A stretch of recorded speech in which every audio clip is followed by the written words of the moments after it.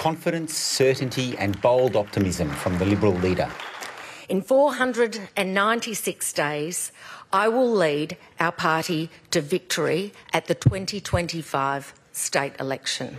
But a motion passed at the Liberal State Conference rejecting joint tickets with the Nationals in the upper house is expected to make campaigning with their alliance partners more difficult.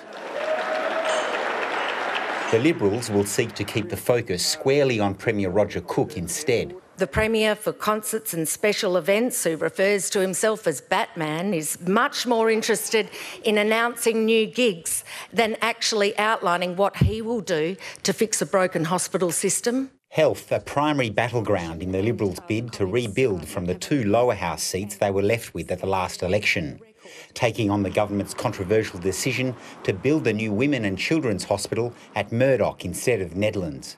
A Liberal-led government will ensure this hospital is built at the QE2 medical site, and we will start construction in our first term. Libby Mettam's position on the hospital creates a clear divide with the state government and puts her on side with at least some health professionals who say that moving it to Murdoch would pose an unacceptable risk to women and babies.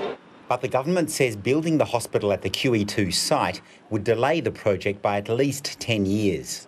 So if the Liberals are committing to building it there, they are essentially cancelling the redevelopment of a women's and babies' hospital.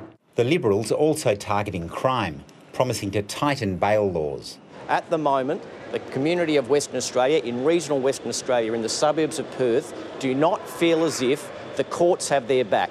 Law and order and health are already firmly on the agenda for the 2025 campaign. Nick Perpich, ABC News.